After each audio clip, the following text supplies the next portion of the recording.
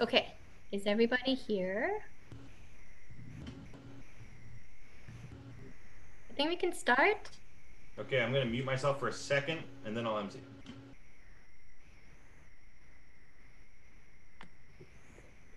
Great, I have successfully muted YouTube. View options side by side. Check that. Okay, that'll work. Hopefully, Yerin will work on that as I introduce what's going on. For those of you who are watching from YouTube, thanks for joining us. The lecture is being presented by Yerin, Kim, and Rose Wollman on how do you listen chamber music tips. If you are coming from, if you're watching on YouTube, please message us if you have any questions, and we will get to them if we have time. And I will be sending them in from YouTube to Zoom so that the presenters can read them and answer anything that you might have in terms of what you think is a good question for what's going on in the lecture. Other than that, yeah, we hope you enjoy. And I will now turn it over to Yerin and Rose.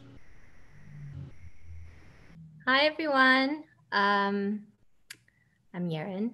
I think the festival folks, we've all met by now. We're on day 2. It's amazing. It's already second day, and everything is so much smoother. I heard a lot more people today. It was great fun. We were dancing around. We did a lot of conducting, playing together. It's been a lot of fun. So today I'm going to be giving a co-lecture with Rose.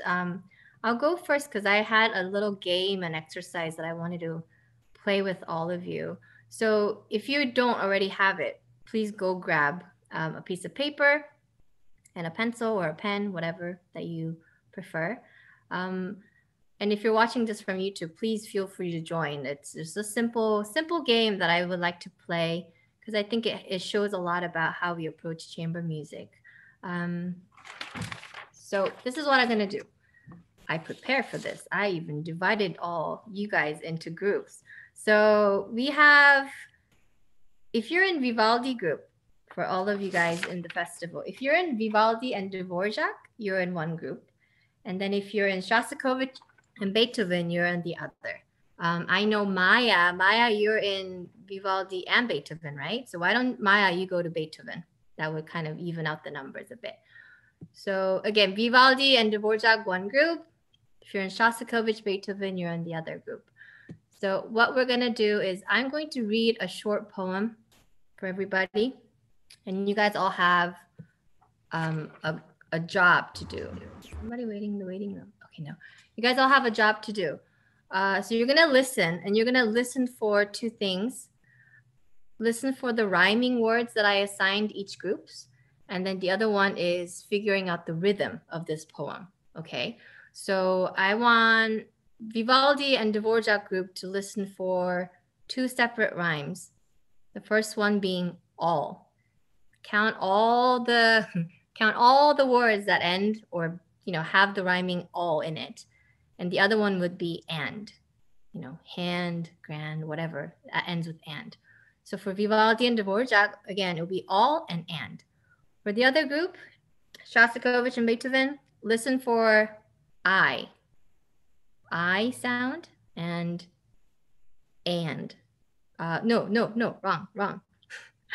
Ain, rain, or like remain, ain, that kind of sound. So we will be listening to ain and I. So each group has 2 things to listen for, right? So that's the rhymes. And the other rhythm one is figuring out, is it in duple or triple? In other words, poems that are in duple, basically in 2. Roses are red, violets are blue. That's in 2. If it's in 3, roses are red and yellow, not as fine as you. Violets are cool. That's all in 3. I know, right? I should go into poetry. Rose is laughing at me. I should have chosen a poetry as my profession. So yeah, so I want you to figure out the poem that I'm reading is in 2 or 3. And then the other one is the rhyming. Okay, so is everybody ready? Here we go. I'll read it once. Maybe I'll read it twice. It's pretty short. Here we go. I am taller than tall. I'm the tallest of all, the mammal that live on the land. I can nibble the leaves from the tip tops of trees. I think being tallest is grand. My head is so high that it touches the sky. I can wink at the birds as they go flying by. I can nuzzle the clouds, feel the first drops of rain, enjoy the fine view from this lofty domain. With my head at this height, the whole world is in height. I think being tallest is grand. Should we hear it one more time? Here we go. I am taller than tall. I am tallest of all, the mammal that lives on the land. I can nibble the leaves from the tip top of trees. I think being tallest is grand. My head is so high that it touches the sky. I can wink at the birds as they go flying by. I can nuzzle the clouds, feel the first drops of rain, enjoy the fine view from this lofty domain. With my head at this height, the whole world is in sight. I think being tallest is grand. Okay, I'm gonna change to gallery view so I can see everybody with this. Right, so Vivaldi group, just raise your hand if you are really confident that you know the answer. How many total, because I gave you guys each 2 things to listen for, add them up. How many rhyming things did you hear? You can just do whatever. Ella did 4, 5. Hannah, 4. Yeah? Ray, did you hear anything? Jarek says 4, 5. Okay. Few answers here and there. Okay, what about the Shasti Beethoven group? How many did you hear total? Maya? 5 or 4? Bakhe, 5. Matt? 4, 5, or 3, somewhere there. Jude? 1. Good. Okay, so we have different numbers. What about the rhythms? Was it in 2 or was it in 3? Or was it in like 5? Maya, what did you think? We're like doing sign language. I can't see. I think you're trying to say 5. Okay, so, 1, 2, 3. Good. Okay, so here's the answer. Let's go from the rhythm. It was in 2, and some long ones in 4, right? Because it was, I'm tall as a tree, as high as can be. 1, 2, 1, 2. So that's sort of like how we talk about pulse in groups, right? We give each other tempo, but we say, okay, it's in 2 or it's in 3, you know? So that's what I wanted you to all listen for rhythms. Okay, rhymes. To be honest, I actually don't know the answer because I didn't go through and count it all. But you guys are probably all right and wrong. I don't know. But the important is, who knows what this poem is about?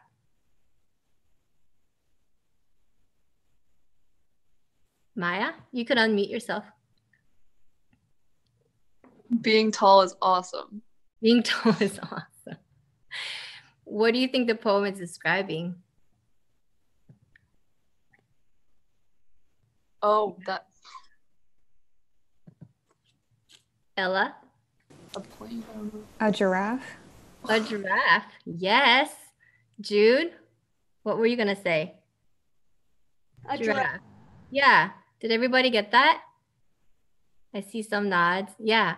Okay, so listening to all these rhymings and rhythms, did that help or not help trying to figure out what this poem was about?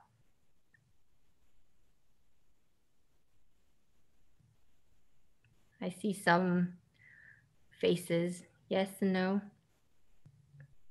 Okay, I'll give you the correct answer. The correct answer is no. the point is, see, that's what it is. There's so many little jobs we need to do in chamber music, right? You have a trio, you have a quartet, sometimes a quintet, sextet, bigger chamber works. Everybody has jobs that they're in charge of. We have the bass lines giving us a constant pulse.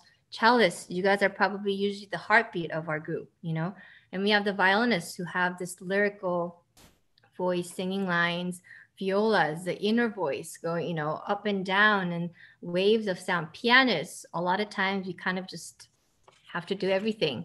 So we have a lot of jobs that we share, but it's really important that we don't lose the big picture of it.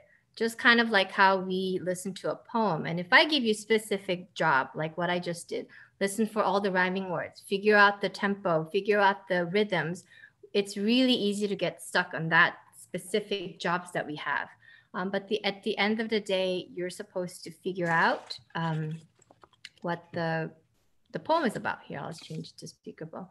Do you see what I mean? So the whole idea of this exercise was to show you I think it's really important to keep that in mind in chamber music, especially when we are practicing by ourselves. We're learning our notes, we're learning our parts, and we come together to rehearse. And you're making all those little small jobs and put them together to create what the piece is about. In this case, it was about giraffes. So we need to figure out the whole big picture. And I think that comes down to what the chamber music experience is about, So very first thing, before you even start rehearsals or anything, you need to know your part inside out. That's, I guess, number one thing. As a pianist, you need to know your part and the other people's part, Pianists, we always start and learn from the full score. And I know everybody in this festival I gave you and really emphasize in your coachings, always have your full score ready. And that's for that reason. Even if you aren't used to playing, from the full score, string players, you should know and learn how to play from full scores at all times, because that has so many information that you can kind of just go to and immediately it's there for you. Not only visually, but when you see you're playing, let's say if you're a violinist and if you see a violist playing the same responding melody line a measure away from you, you should be able to imagine that sound by just seeing the visual layout from the score. So that's really important. That's, I think, number one step of trying to be more open-minded, having your ears open. And also it helps with your communication, Another thing that's really important about chamber music and communicating, we're doing it in a very different way with this festival. We play for each other and we comment, but it's not too different when it comes to rehearsals, because you're just voicing what you hear in your own words, right?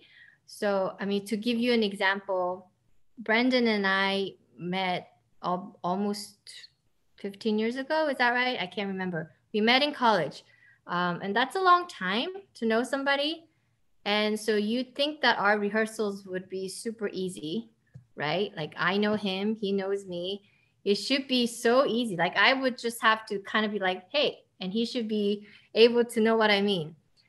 It's quite the opposite. We are such different people. We communicate so differently. Our personalities are so different that we can go into like heated arguments for hours about one phrase that it would have been so much easier if we just played for each other without just talking.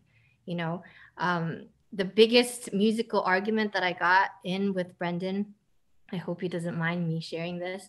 We were playing, I don't remember what piece it was, but we were playing something and I said, hey, that phrase, I see it, I hear it as 4-bar phrase. Can we try that again? And Brendan, without even kind of thinking, he's like, oh, I don't think in numbers, I think in music. Now, can you imagine how angry I would have been hearing that, right? So that was the end of that rehearsal. I think we needed like a day break. But when we went back to it, Brendan and I wanted the same thing. I just have when I talk about things, I need to visualize it. So for me, it's a 4-bar phrase. For Brendan, it made it sense to just play it and show what the phrasing marquee was. But if we had agreed okay, if we look at the score, the reason why it didn't match up was because when he starts his 4-bar phrase is different from when I start my 4-bar phrase.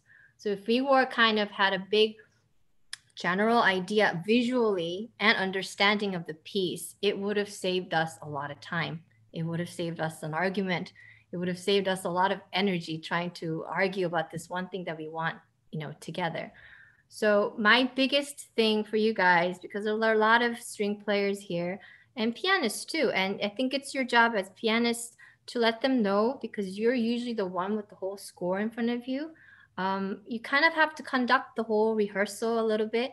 Yeah, if the violin is here, second violin comes here, viola, you kind of have to let them organize. You're the organized brain because you have the whole score, and we are more used to doing that.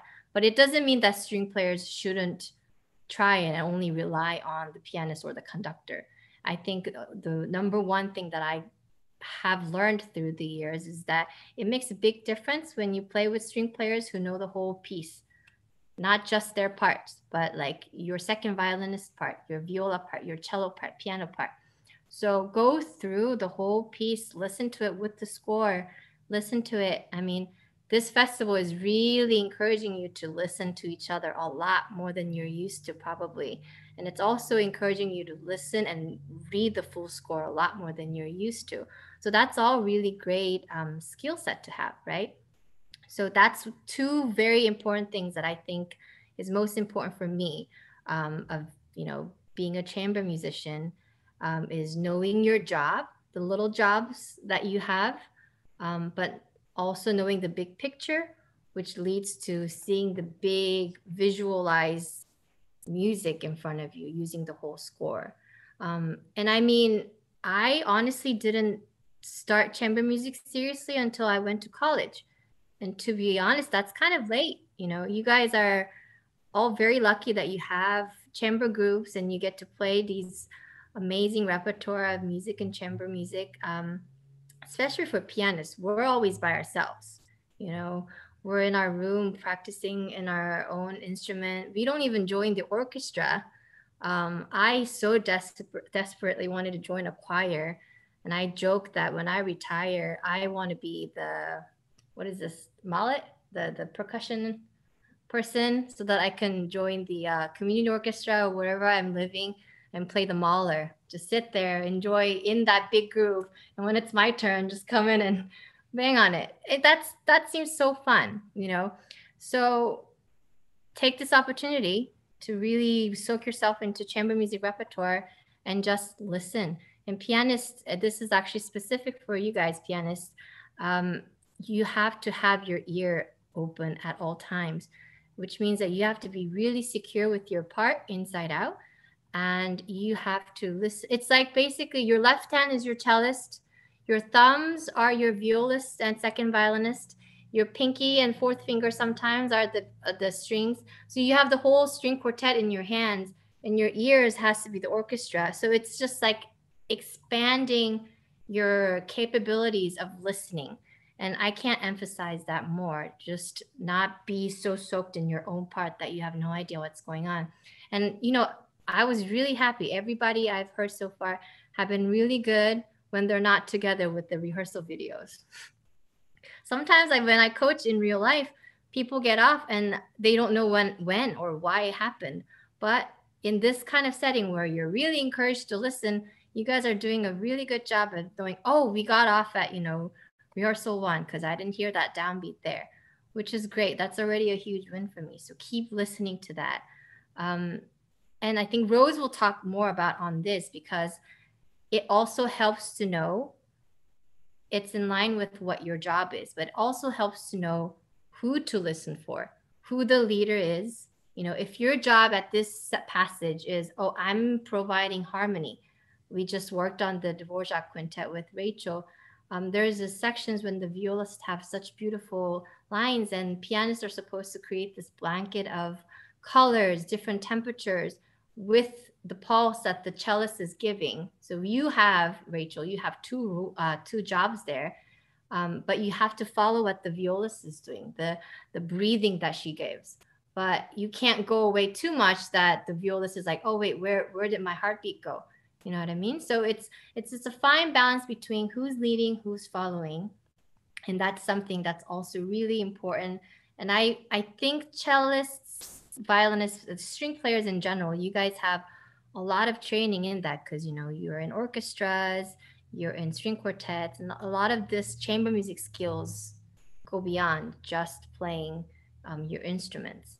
So I'll hand it over to Rose because I think she can talk more about the string perspective on how to lead and how to respond.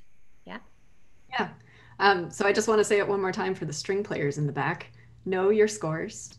Come to every rehearsal with a score and have studied your score before you come to rehearsal. This is like extremely important for anything, but particularly for chamber music where we don't have a conductor and it's on us, right, to craft the performance. So I'd like to talk about two different aspects of chamber music playing. And I'm a violist, I'm a string player. So some of this is a little more pertinent to string players than to pianists, but I think everybody can benefit from thinking about these things. So the first one is sound and like how to create a group sound. And so if you think of your group as like a pyramid, right? It's fat on the bottom, it's got its nice like big foundation. And as it goes up, it gets skinnier, right? It gets like pointier so that everything, it's a really solid foundation, right? It's a solid structure. Like you're not going to go over to a pyramid and like knock it over easily. And that's really how you want to create your group sound. And so what this means, practically and technically is that like for us, our cellists and left hand of the piano, right? You guys are the bottom of our pyramid. It's up to you to create a sound that everybody else can then stack on top of that creates a stable structure. And so low instruments, when you're creating your sound, when you're playing your part, you need to have a sound that, for one thing, like serves the music, right? If you're playing something that's, whispery and pianissimo, you don't want to be playing with this kind of like Brahmsian, thick, juicy sound, right? Because that's not the aesthetic that we're going for. But you also don't want to be so wispy and pianissimo that then the violist can barely play, and by the time you get to the first violinist, they're just like airbowing because they can't fit themselves on top of your pyramid, right? So cellists, it's really important for you to think of yourselves as the base of this structure and create a sound that the other instruments can then put their sounds into or stack their sounds on top of, sort of whatever image works best for you, right? Like nesting bowls or a pyramid, sort of whatever works for you. Middle instruments. I feel like, I'm a violist, so I know the struggles personally. But I feel like our job in a way is even a little bit harder because it's easy to create too small a sound, right? If our cellist gives us this and we give this, we're like, oh, we're like stacked on top of our cello sound. We sound great. We're perfect. But then the poor violinist has to give us this, right? And the violinist wants to play out and wants to, play their melody, which they have most of the time. And so it's our job, if the cellist gives us this, we want to give this, right? So sort of the most that you can give while still creating this stable structure and matching, contact point, bow speed, amount of air in the sound, or, amount of core in the sound, that kind of thing. So to create our next layer of the pyramid in a way that we don't have a big bump in the structure, right? So that whoever's on top of us can continue to stack. And then upper instruments, for like first violin, who almost always has the melody, you want to feel like you can play out and play beautifully and really, sing your part the way you want to. But it's your job to always listen down, right? Always listen to what's below you. Because if you put your sound inside the sound that's already created, it's going to make this beautiful whole that is, unified, and it's going to help you play in a way that the whole thing sounds like one ensemble rather than a number of different people. And so I feel like that's one of the hardest things, is to really teach yourself to listen to what's below you, because it's so easy to listen to what's above, right? It's so easy to listen to the melody. If you're listening to music on, whatever you listen to in your spare time, right? What jumps out at you? It's the melody.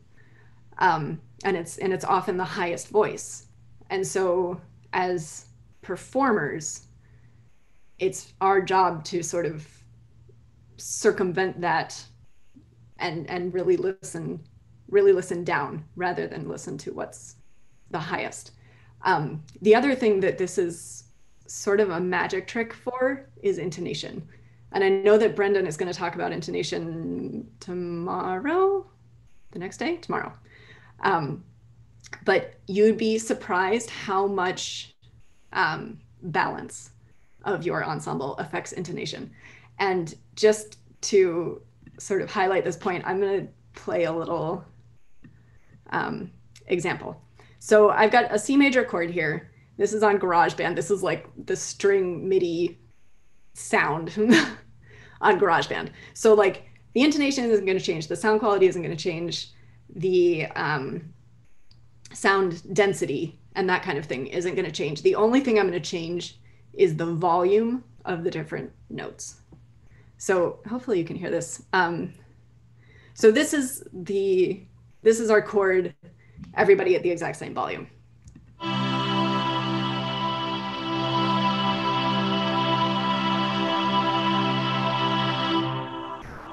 Can you guys hear that? Yeah, okay, good. Sounds good, right? C major chord. So what happens if I take our pyramid and like completely flip it over, right? So I'm gonna bump the top note way up. I'm gonna knock the bass down a lot.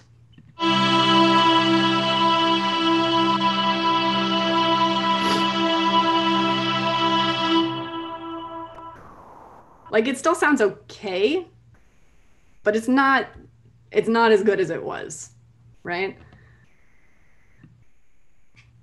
So now I'm gonna knock the middle and the bass way down, and we just have the violinist being a diva.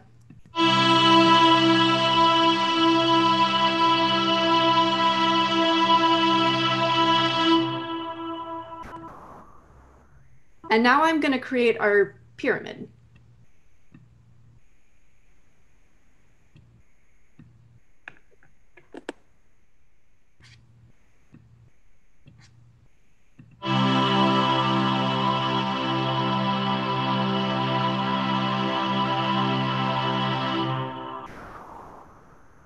So with no other variables changing, aside from dynamic, it's kind of amazing how much it changes your perception of the chord, right? Like this last one, it's got this nice big bass that the others then kind of fit inside, right? And like the intonation sounds better, the chord sounds like it's ringing more. Sounds to me like there's more overtones and all this kind of stuff, even though it's just a MIDI file, right? And everything is the same. And every time you change the balance so that you're not stacking things up from biggest to smallest, it kind of changes your perception of the sound.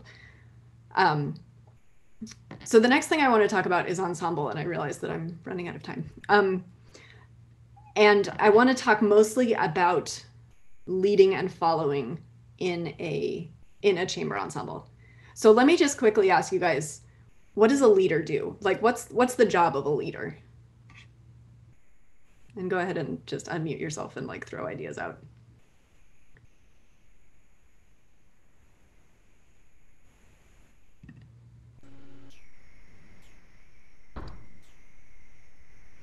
A leader controls everyone that is in the same thing with them. So they kind of like tell you how to like the pace of the music and that kind of thing. Yeah. Yeah? Mm-hmm. Yes? No. The leader helps maintain a consistent framework within the music, and I don't know, kind of helps delegate when things are supposed to happen. Okay. Any other ideas about what a leader does? The leader of a chamber music group? I think Peter Pan said it the best.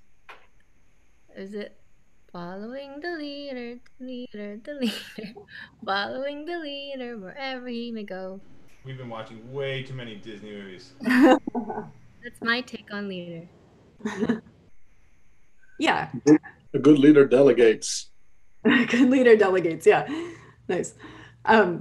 So a leader in a chamber group, like often they'll give the cue, right? They'll like start the piece and maybe end the piece, right? Like show you when to cut off a note. If there's a tempo change or something, they'll sort of be in charge of like showing the group the pacing of it or how it's going to go, that kind of thing, right? And so if we have leaders, then obviously we have followers, right? So what's the follower's job?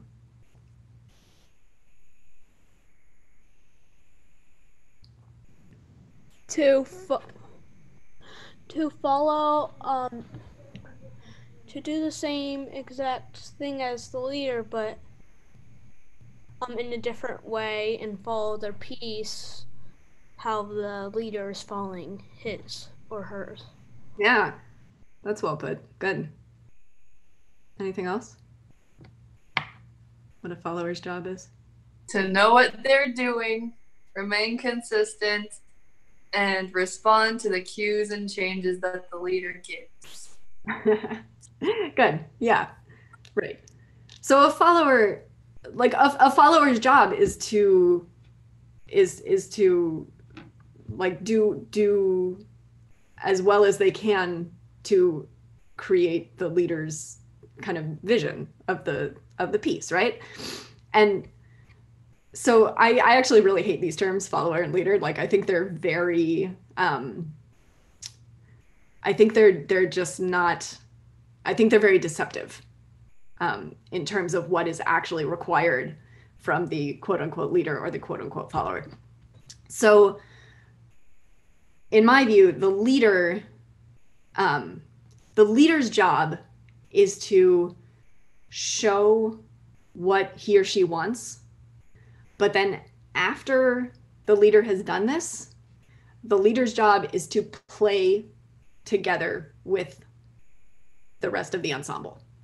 So like if I'm the leader, I give a big cue, I think I've been super clear, and I come in a split second before everybody else, that means that I haven't done a good job as a leader. That means that I have either not given my cue properly, right? Not cued what I thought I cued, or I'm just playing ahead of my cue, right? Like I'm not following my cue properly. And so what that tells me is that I need to change something about what I'm doing, right? Because if I give a cue, everybody else comes in here and I come in here, that means that everybody else is interpreting my cue one way, and I think that I'm doing something that I'm not. And then, so a leader kind of leads and then follows, right? A follower, quote unquote follower, has to be a mind reader. And to be a follower, like follower is a word that I particularly hate, because if you follow someone, you're behind them, right? But to be a follower in chamber music, if you're behind, you're behind. Like it's not good ensemble. And so a follower in a way has to be a mind reader, and you need kind of nerves of steel, because you need to look at what the leader is doing, decide what yeah, Brendan says, or a ninja. You need to be a ninja if you're a follower.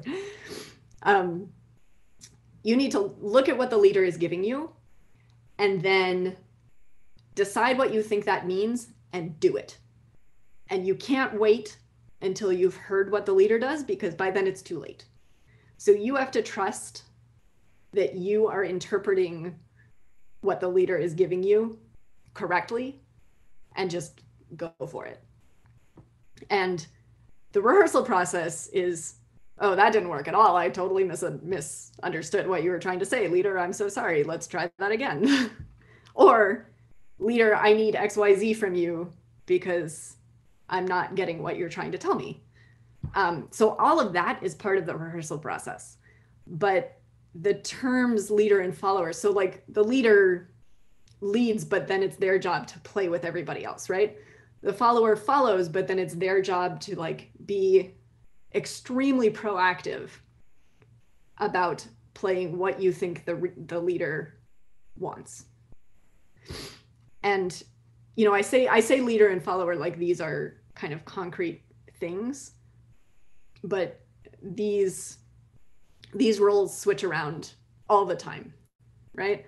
Like just because your first violinist cues the piece at the beginning doesn't mean that, you know, 2/16 notes later, it's actually the second violinist who's leading, right? Or the cellist who's leading. So these are not like badges that you wear, right? These are roles that move around. So, you know, in rehearsal, like for me, this is what rehearsal is about, right? It's sort of learning how to communicate with each other to the point where you're kind of reading each other's minds, right? And if somebody's leading and the other person is following, then it's not good chamber music, right? You're not actually playing all that well together. It's more that everybody is learning to lead and to follow at the same time. And everybody is doing kind of both of these things actively at the same time. And I feel like this is particularly pertinent for like violists, you know, second violinists, inner voices, people who are often only considered followers, like unless you have the tune, which, you know, depending on the repertoire is rare. You know, we as like followers really need to remember that it's our job to do what we think is right? So you look at what's going on and you think, this is what needs to happen here. I'm going to do it.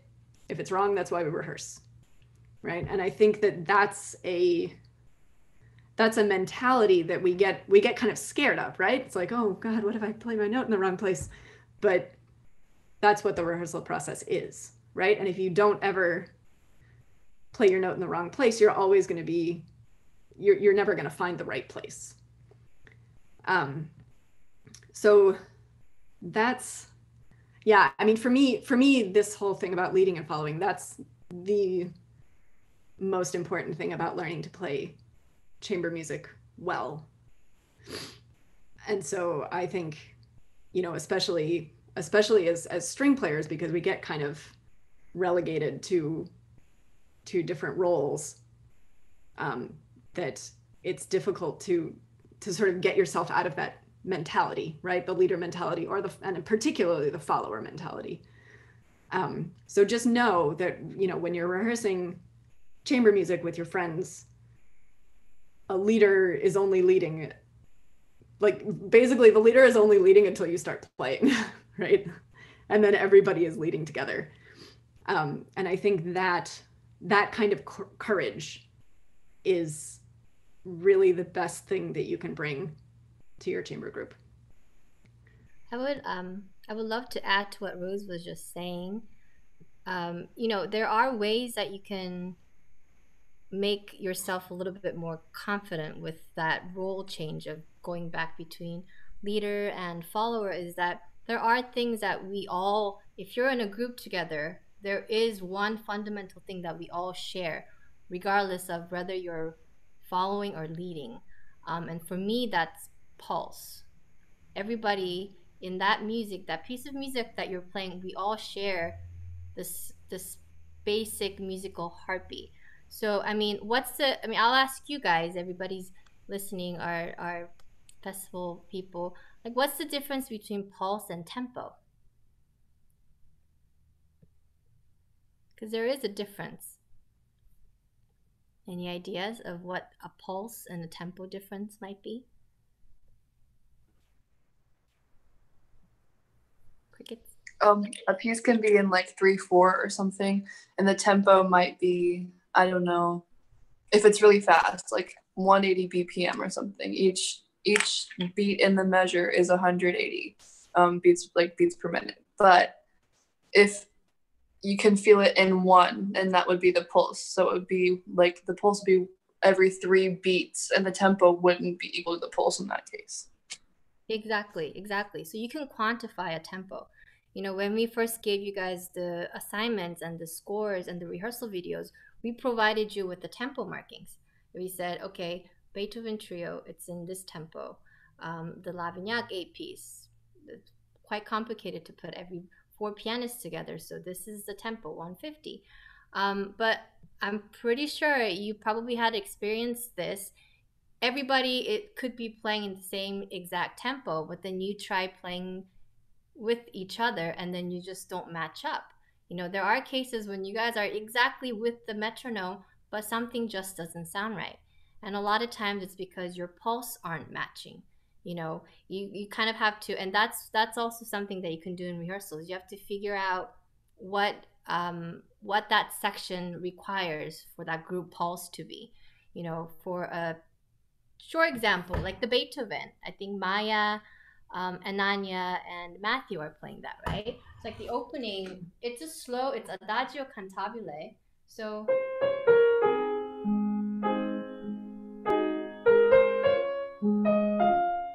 that much. You know, it's in 3/4. But if I gave myself a pulse that's divided into every beat, it sounds like.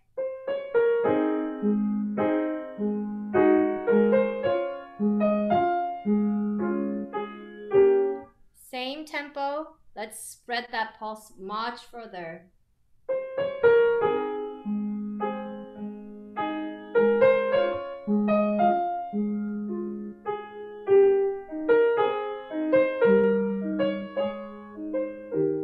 That whole opening was one breath, and it's hard to do because it's such a slow piece. But if you have that kind of in your system before you guys come in, the string players, then you know exactly where that downbeat pulse is, not downbeat tempo. That's the big difference, because a lot of times when string players come in, a lot of times you guys have the upbeat. You know, the violins have to go yum bum bum, and that second note, bum bum. If you don't think about the downbeat as the main pulse, it's easy to go bum bum bum bum. Then that's when we play the same tempo but with a different pulse, and that's when the music doesn't quite fit right. So that's something, again, it all ties into what Rose was saying and what I was saying. Listen and study the full score. Listen with your heart, with your eyes, your ears, nose, mouth, every senses, everything. You just have to be listening like a mad person. Yeah. We are running out of time. So do we have any questions about like what you've learned so far trying this new chamber music, or what you have learned before this?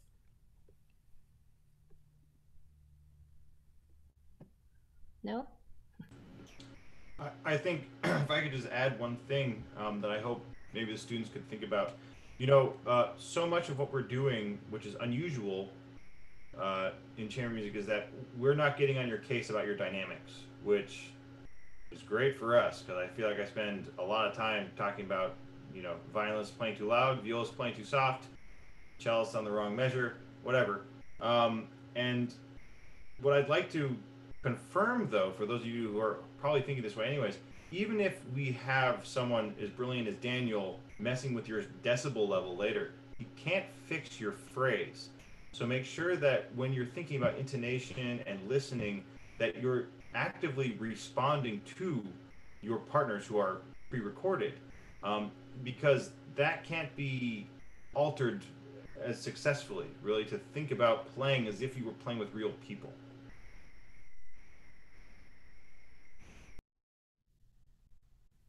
Yeah, Daniel won't put a phrasing in for you.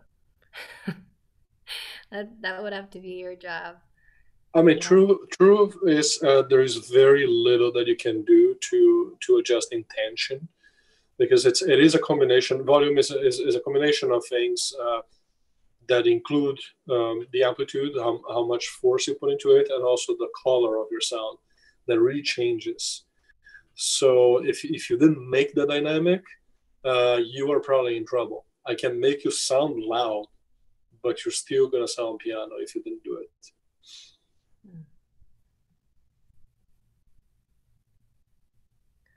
Great. Any other questions?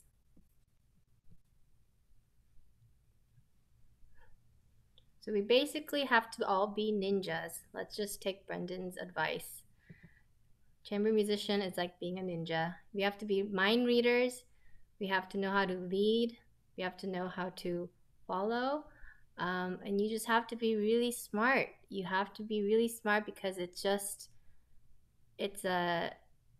pretty intense activity. You're listening, you're reading, you're playing, and you're putting all these small jobs that everybody had to bring to the table, and you're making music out of that. It's not just you trying to figure it out.